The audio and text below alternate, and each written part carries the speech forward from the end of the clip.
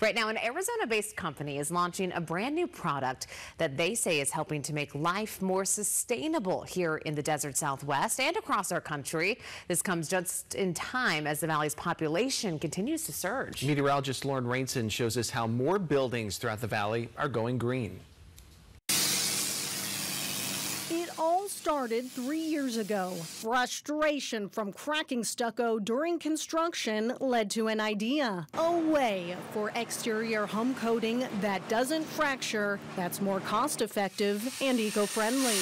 And the secret ingredient is cork, because cork is one of nature's most sustainable products. Cork comes from Portugal. Since it does not grow here in the U.S., green cork products didn't really catch on until about 18 months ago. Now, more valley homes are built with natural, sustainable materials. The bark is removed from the bottom of the tree, and then in 9 years that tree regrows that bark.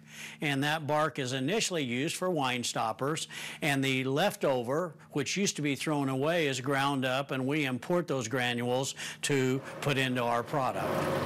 Here at the warehouse, this green cork spray is being blended where it will then get delivered to customers all around the United States and be applied to buildings and homes. A person's home, to get it to be cooler and use less energy, is really something green cork spray can help. It prevents heat from entering into the structure and therefore reducing the heat load. Cork has a lot of natural attributes that are perfect for those of us that live in the valley. Those attributes Randy Bailey is talking about are thermal, fire, and sound protection. We definitely need all that living in the desert. With affordable upfront costs, more valley homeowners are now going green on the outside.